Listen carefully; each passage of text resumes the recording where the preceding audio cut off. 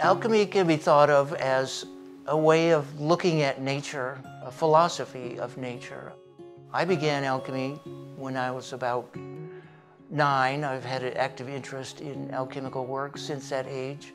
In 1974, I attended the first of 7 years of training at the Paracelsus Research Society in Salt Lake City, taught by Frater Albertus.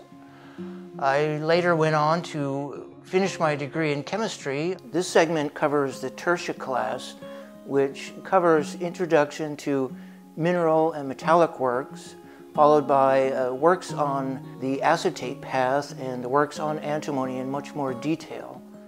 What is the true nature of reality, and what is my place in that picture, and how do I practically apply that information?